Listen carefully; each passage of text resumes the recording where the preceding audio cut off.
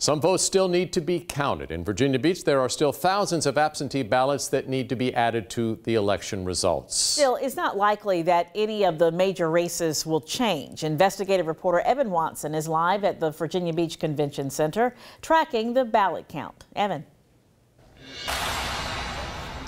The current Virginia Beach election results include all in-person votes, both early and on Election Day. So what's missing? About 10,000 absentee and provisional ballots.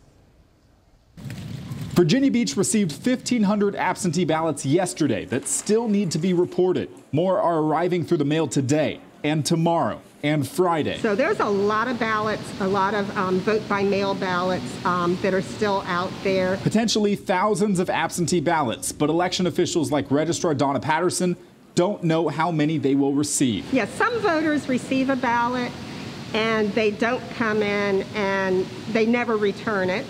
Some of those voters may have voted a provisional ballot at the polling place also.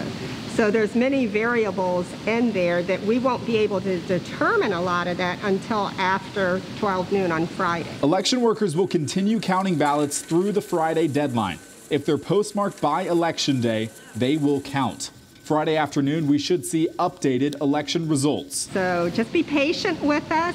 We're moving as fast as we can, but accuracy in the final results is very important. It's unlikely the additional absentee ballots will change the results of any major race in Virginia Beach. Election workers started the canvass today, finalizing the tally of all in-person votes. They can't canvass absentee votes until all ballots are received. Trying to manage this many voters by mail and in person has been a tremendous effort. It's important to remember this was expected. It takes longer to process, count, and report every absentee ballot.